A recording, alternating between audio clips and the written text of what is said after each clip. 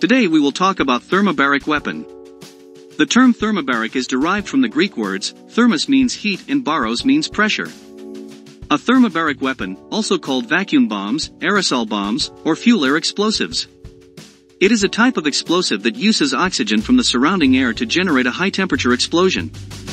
While most conventional explosives consist of 25% fuel and 75% oxidizer, or a decomposition-type explosive such as RDX, thermobaric weapons are almost 100% fuel, and as a result, are significantly more energetic than conventional explosives of equal weight. Despite the fact their dependence on atmospheric oxygen makes them unsuitable for use underwater, at high altitudes, and in adverse weather conditions. However, thermobaric weapons are considerably more destructive when used against field fortifications such as tunnels, bunkers, and caves. A vacuum bomb consists of a fuel container with two separate explosive charges. After the munition is dropped or fired, the first explosive charge bursts open the container at a predetermined height and circulate the fuel in a cloud that mixes with atmospheric oxygen. The size of the cloud varies with the size of the munition. This cloud can penetrate any building openings or defenses that are not sealed. Then the second charge detonates the cloud and creates a massive blast wave. The blast wave can destroy reinforced buildings, equipment, and kill or injure people.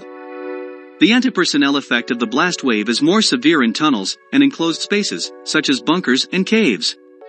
The weapons are sometimes nicknamed bunker busters because they can effectively demolish defensive barriers. Thermobaric munitions are sometimes known as a poor man's nuclear weapon, because they can obliterate any humans in the vicinity. Victims can be killed by the blast or the accompanying shock wave, and the subsequent vacuum can rupture people's lungs. These are controversial because they are much more devastating than conventional explosives of similar size, and have a terrible impact on anyone caught in their blast radius. The typical blast wave of a thermobaric weapon lasts significantly longer than that of a conventional condensed explosive.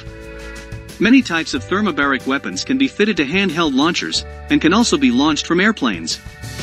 There are no international laws specifically banning their use, but if a country uses them to target civilian populations, then it could be convicted of a war crime under the Hague Conventions of 1899 and 1907.